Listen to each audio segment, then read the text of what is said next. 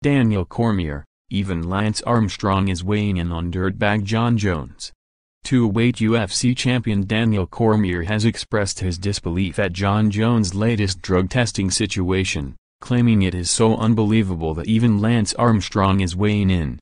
Jones makes his highly controversial comeback this weekend at UFC 232 against Sweden's Alexander Gustafsson, following on from his 15-month suspension after testing positive for Turinabol after his victory over Cormier himself. This weekend's event was initially set for Las Vegas, but Jones has been found with a trace of Turinabol in his system again, meaning Nevada will not sanction the fight, but California will, so the entire card has been shifted.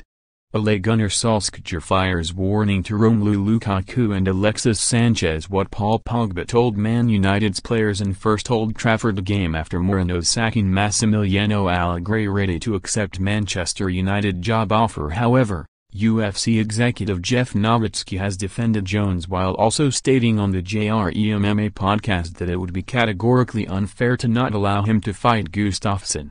This has provoked both Cormier and shamed cyclist Armstrong to voice their strong opinions on social media, with the former branding Jones a dirtbag cheater. This guy Jon Jones is such a dirtbag cheater that even Lance Armstrong is weighing in. Lol. Lance is like, where the fuck was Jeff when I was going through this shit, lol.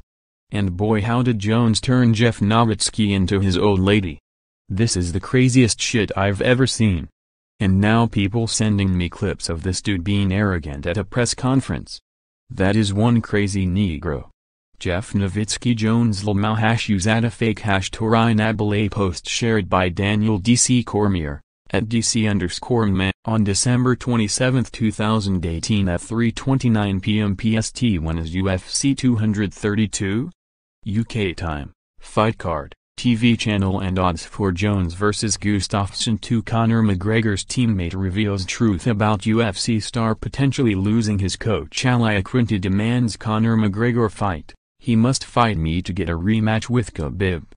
Armstrong has history with UFC's Nowitzki as he was a major player in the cyclist being stripped of his 7 Tour de France titles. At the time, Nowitzki was in his former role with the U.S. Food and Drug Administration. Couple of questions. Armstrong commented on Joe Rogan's Instagram post announcing Nowitzki's podcast appearance. Why the double standard for Jones and others? And let's get right to it. What does the science and scientists say? I think I know the answer, but let's let the star effer speak to it. Cormier also lost against Jones back in January 2015 as well as in July 2017. The 2015 result still stands as a victory for Jones as he did not fail a drugs test at the time. More, when is UFC 232? UK time. Fight card, TV channel and odds for Jones vs Gustafsson 2.